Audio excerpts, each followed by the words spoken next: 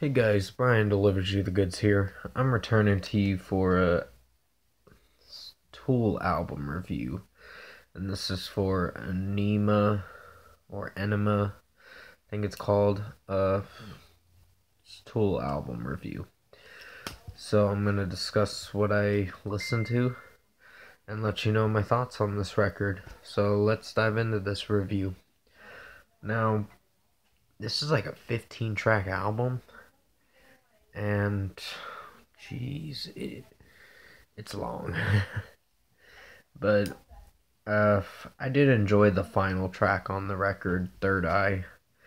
I had to stop it, play it again, stop it, play it again, because I was getting so many messages on my group chat, or one of the group chats I joined. I don't have my own group chat, but I'll probably make one eventually. And yeah, this whole record was better than the last one, for sure. I enjoyed this a lot.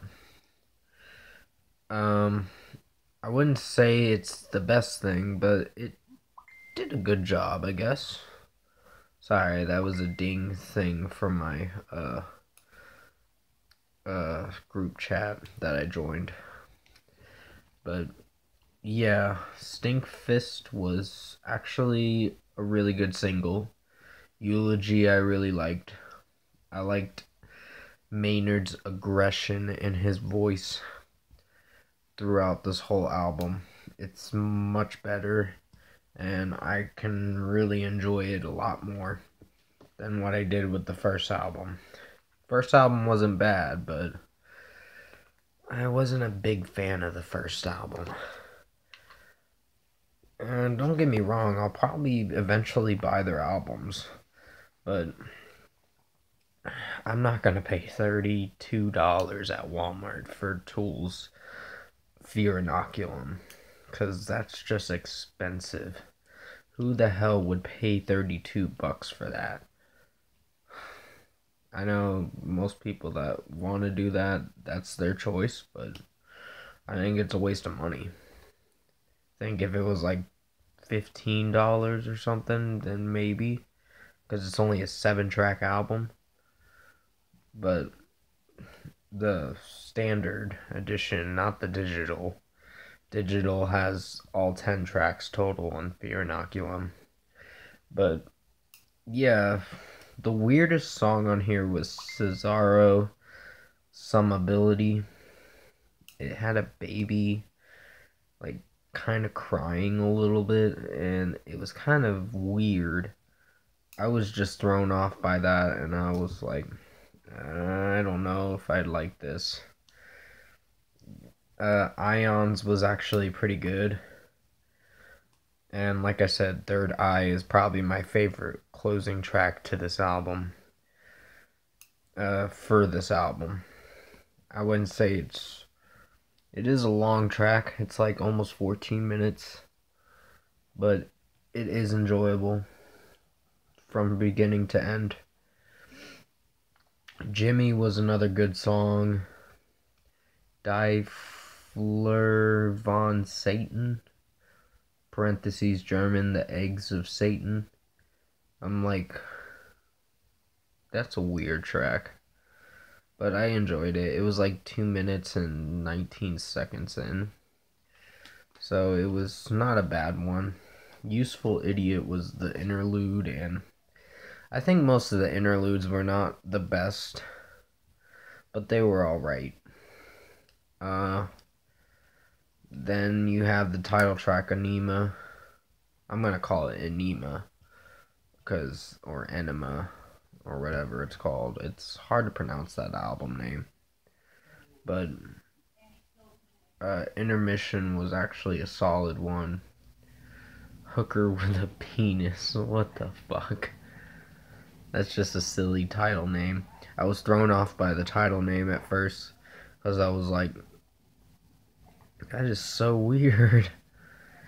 And H period was it was pretty good. I didn't hate it.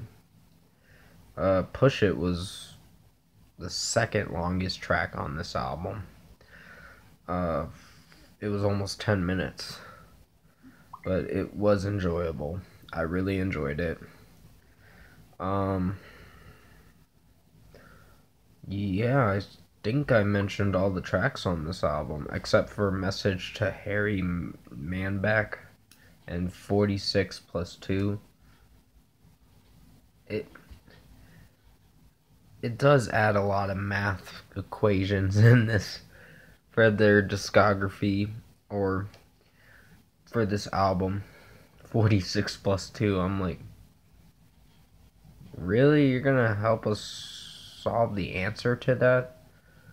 You're gonna let us solve the answer? It's 48.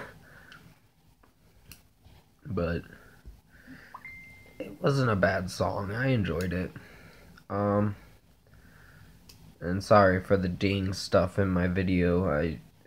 Like I said, I joined this group chat, and it's actually a pretty good group chat. We mostly talk about music in the group chat, and other things too, like this coronavirus going around and all that shit. Like how we feel about the coronavirus and how messed up it is that we gotta stay at home most of the time, and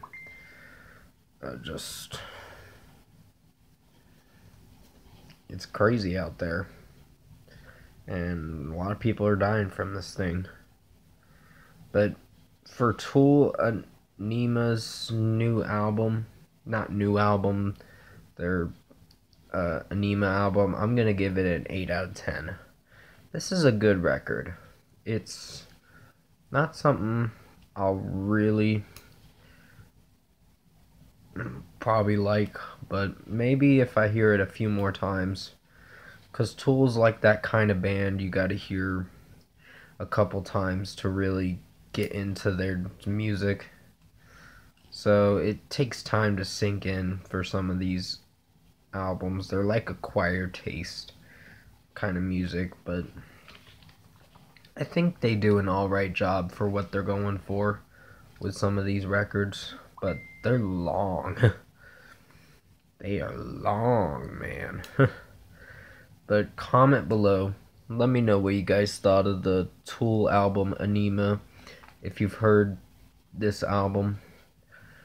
And if you like this review, comment below and let me know your thoughts on it. Tap a like on this video if you liked it. Subscribe to my channel if you can to support the channel. Sorry that I mentioned the group chat and all that stuff in this video. It's just I've been getting ding messages from it, and I just got one just now. And while I'm doing this video, and it kind of is a little frustrating, but I'm not gonna ignore it. I'll probably hop on the group chat in just a moment after I finish this video. But yeah, I will return to you Tuesday for the Lateralis album review by Tool.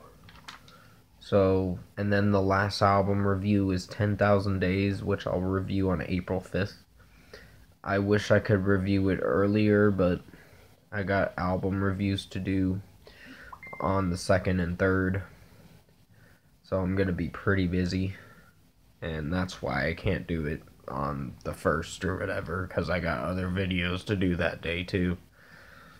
And yeah, but I hope you guys enjoyed this review. I know I talked about different things in this video and kind of made you feel weird inside or whatever. Like, what the hell is he talking about? But yeah, for the most part, I did enjoy this album. It was better than the first. Undertow was solid, but Aenima is probably going to be a personal favorite of mine. But in time, if I start to like the songs more.